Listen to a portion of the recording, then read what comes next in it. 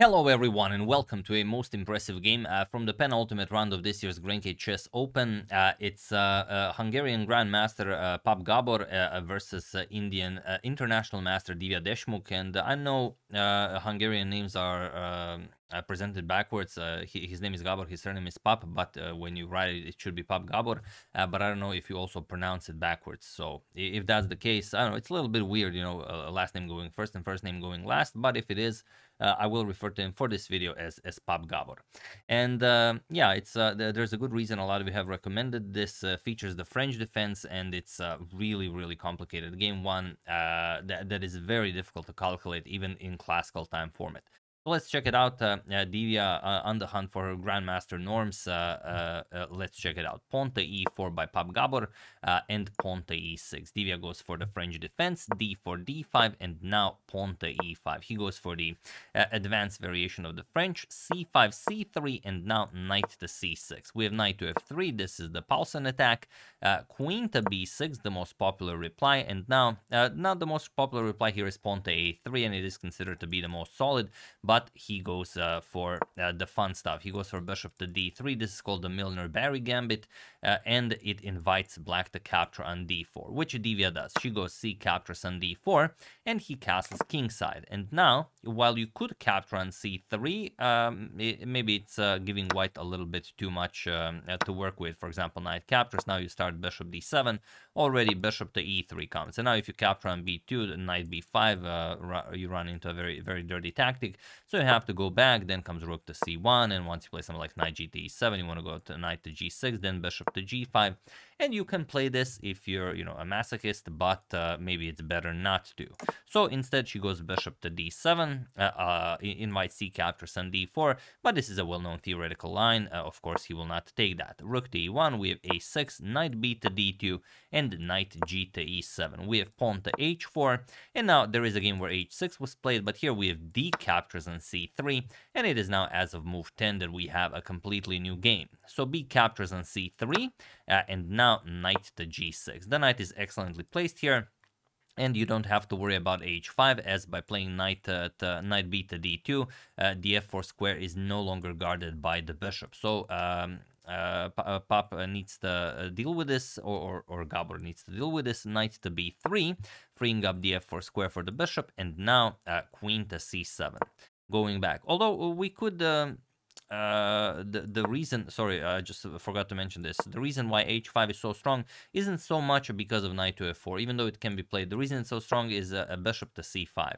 Or rather, why h5 is so weak, giving black such a strong position, is bishop to c5. And now look at this. If you capture, bishop captures on f2 with check. If you go to h1, then just captures, opens up the rook. And if you go king to f1, then just captures, rook to h1 coming next. I mean, this is a loss for white. So that's why knight to b3 has to be played. We have queen to c7 and queen to e2. A lot of pressure on the e5 pawn, so the queen comes to help out. Now also defended 3 times is the e5 pawn, and pawn to f6. Just in time not to worry about pawn to h5, as you are ready to capture on e5. So e captures on f6, g captures, and rook to b1 now. Just nicely developing the rook. The b7 pawn might be a liability in the future. Bishop to d6, and now knight b to d4. h5 now is met with knight to e5, and black is just having an amazing time here. So instead, knight b to d4, putting pressure on that e6 pawn with the queen and with the knight, and now pawn to e5. We have knight to f5, and now bishop to c5. Of course, not allowing the trade. This is a very strong bishop. Knight to g7 with check, and just king to d8. So this is why I myself was never a French player. If you're a French player, you have to be willing to go king to e7, king to f8, king to d8, all of these king moves that I don't know, maybe I would enjoy playing it. I've just never tried. It'd be interesting if I took like a month of playing the French with black, and yeah, it'd be fun. But okay, maybe for another time. We have bishop to f5, offering a trade of light square bishops, and Divya captures. We have captures, Gabor recaptures, and queen to d7 now. Puts pressure on the knight, knight to g3, and now king to c7, preparing to bring the other rook into the game. Pawn to c4, challenging the center, and now while you could play pawn to d4, I imagine she avoided it avoid giving up the e4 square to the white knight, and then okay, the bishop is attacked, the bishop has to go back, let's say h5, knight to f8. Looks weird, it can be played, but yeah, maybe don't allow this. So rook 8 to d8 is what she went for. C captures on d5, queen captures, and now knight to e4, putting pressure on that f6 pawn, and this is where the situation gets incredibly complicated. Here she played bishop to b4, and she invested a lot of time. Starting with this position, she had 22 minutes on the clock playing bishop to b4. Her clock ran down to 9 minutes and 40 seconds. So she invested some 11-12 minutes on this move, and it's very tricky. Do you capture on f6, or do you react to your rook being attacked, or do you play something else? What do you play here? I'm just going to show you because there is no calculating this. The most precise way to play this is knight captures on f6, but most likely not for the reasons you guys are imagining. Knight captures on f6 comes with an attack on the black queen, and once queen to d3 is played, look at this, queen captures on d3, rook captures on d3, and now you will play rook captures on b4. And now look at this, knight captures, now you play pawn to h5 to free up the, to remove the defender of the e5 pawn, but of course black will play rook to d6, and I'm only showing you the top engine line for both white and black, as this is one immaculate line. Knight to e4 attacking the rook, now knight to d3 attacking the rook on e1, but also the bishop on c1, so rook to d1, and now rook to c6, leaving the knight hanging because you want to capture on c1. Now h captures on g6, rook captures on c1 with, rook captures on c1 with check, knight captures now g7, and now look at this, rook to g8 and knight to f6. Attacks the rook on g8, and if you don't want to lose it, you have to capture on g7. Rook captures, and knight to e8 check will pick up the rook. Absolutely a disgusting engine line. And now you have this position where, okay, you can play e4, attack the knight, knight will move, you will take the a2 pawn, white will take the e4 pawn, and you have this position where you're up a knight, but you're down a pawn, and black has two connected pass pawns on the queen side. All in all, this is a draw. So, you know, just to show you this disgusting line. But he did not want to calculate this. He just played bishop to d2, invested some 4 minutes in the idea. Bishop captures on d2, and now knight f. And now you have to decide which knight to capture with. The problem is if you play knight e captures on d2, then knight captures on h4 is an option. And then after knight captures, queen captures on d2, and she's up 2 pawns, of course. Maybe you can save this, but it's not going to be easy.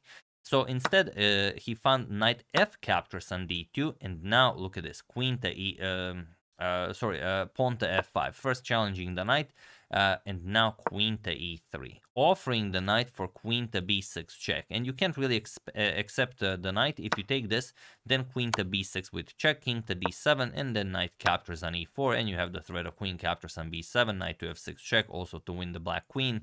White has more than enough resources to draw the game, but also Divya was very low on time here, so it would be a very, very sharp position to play. But Divya does not allow even this. She plays queen to d4. She stops queen to b6, and she just says, "I'm up a pawn. Let's play this endgame." So queen to b3. Of course, Gabor declines this. He wants to go for queen captures on b7. Now pawn to b5. Already down to 4 minutes on the clock. Divya is playing this for the win. We have knight to f3.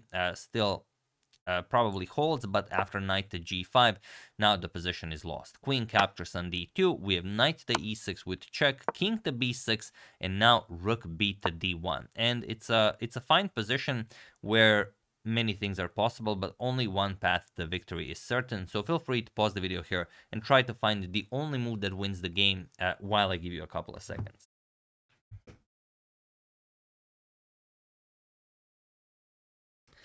So for those of you who were able to do it, you are obviously playing at Grandmaster strength, and for those of you who just want to enjoy the show, it is queen to a5. This is the only move that wins. Divya played queen to h6.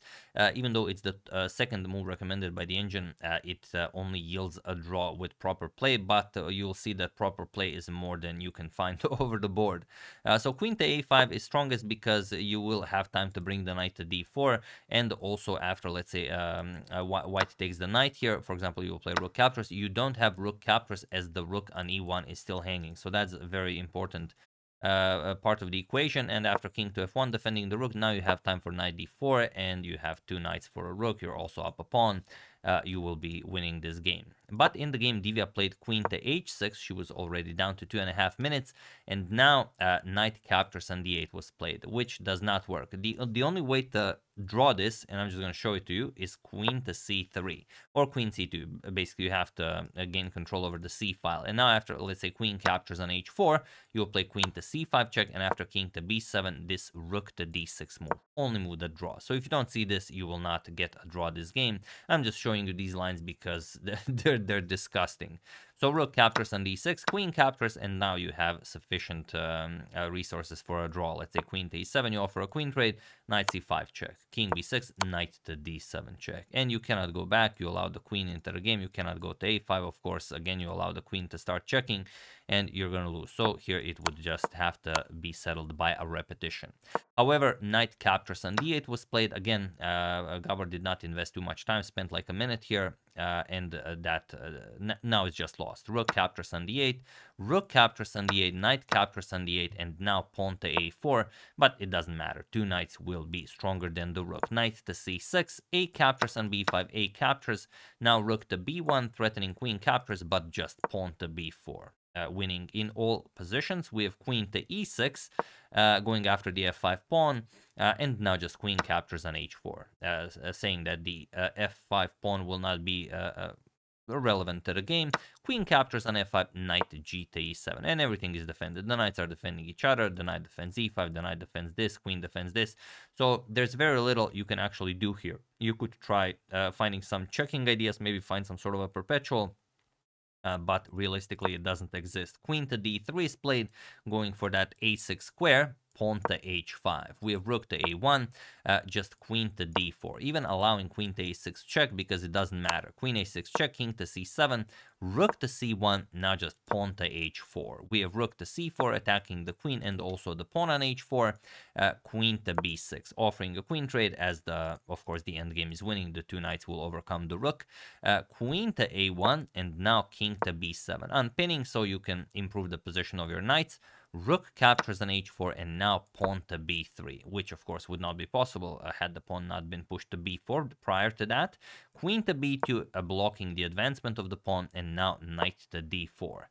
We have rook to h7, pinning the knight, but just queen to c5, defending, and now you will slowly improve. You will move the king, you will get the knight over here.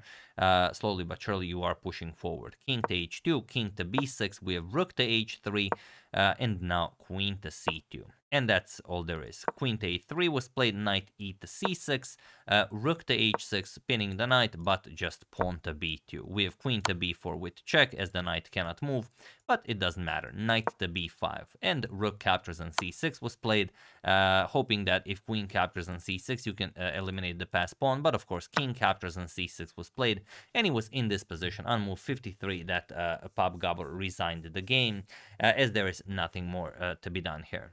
So a very, very impressive game with the black pieces against a very strong grandmaster for Divya Deshmukh, and she finishes with 7 out of 9. These are her opponents, and yeah, it's funny that Hans, who won the tournament, faced only 3 grandmasters throughout the 9 rounds, whereas she faced 4 grandmasters: Rasmus Svane, David Gavrilescu, Gabor Papp, and Marc-Andrea Maurizi.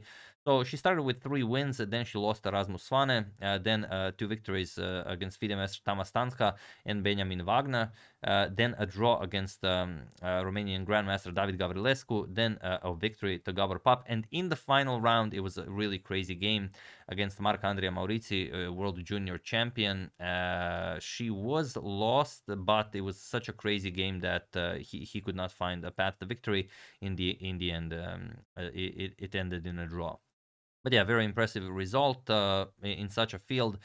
She finishes in shared 11th place out of 935 players, which is incredible, with a rating performance of 2598. Yeah, I'm pretty sure she got a grandmaster norm for this performance. So obviously a very fine result. Most certainly the best result of her career so far. And I've also learned, as Hans Niemann tweeted on his account, that he has been accepted to the GRENKE Chess Classic, and he will be playing the main event last year, unless he is lying, but who knows, I'm pretty sure he was accepted. So yeah, that's the game. Hope you guys enjoyed it. A very nice handling of the French defense. If you enjoyed it, do try it in your own games. I might try to pull off like a month of playing exclusively the French defense. Who knows? I might actually be a French player, and I don't even know it. I've never tried. So yeah, hope you enjoyed it. I would like to thank Joyful Chess Lover, Andreas Rosenthal, Beaster Bunny, Jeffrey Clayman, and Lucas Teokaris for your contribution to my channel. Thank you a lot. I really appreciate it. As usual, you can check 2 of my previous videos here. Thank you all for watching, and I will see you soon.